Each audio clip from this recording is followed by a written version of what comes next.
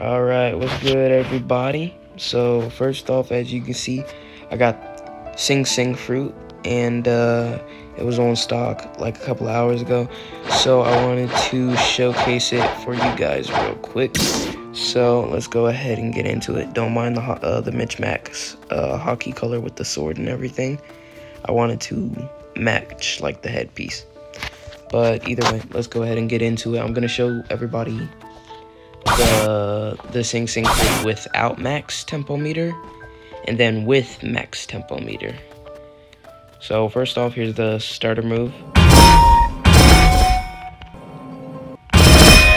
You can do it 3 times. I lagged right there. I'm sorry about that, y'all. But you can do it 3 times, and it's pretty easy. It's a normal move. I'm gonna show it one more time. It activates NPCs on the floor. I don't know if it'll do that with a player, but you know, that's just what it does. Alright. That is the next ability. I'm gonna show it again in a second. But here's the other ability. It's really weak, but I feel like with a combo it could do a little bit more. But I'm not the type of combo guy to make them.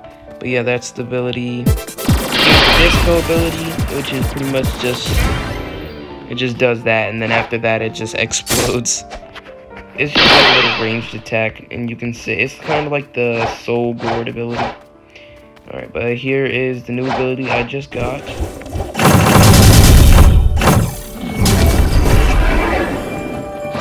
Does this do damage?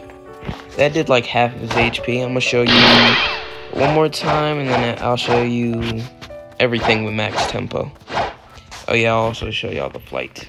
I was expecting the flight to go a little faster, just because the speed of sound and everything. Like, not as fast as the light fruit, but just decent type stuff, you know? Alright, but that's the last ability. Here's the flight. Oops. Sorry about that, y'all. Here's the flight. And flying and using your abilities make your tempo meter go up. But in all honesty, it goes like when it starts going down, it goes down fast, like really. But here's the flight and everything, and here's all the abilities. That is the 3-shot move that I told y'all about, and I also get this little aura around me. Here's the focus thing. Does more damage and everything, but honestly, I still that this fruit could do a little bit more damage. They just got it really weak. I mean, it is a fucking singing fruit, so I really have no idea. Alright, do the ability one last time. And here's the disco ball.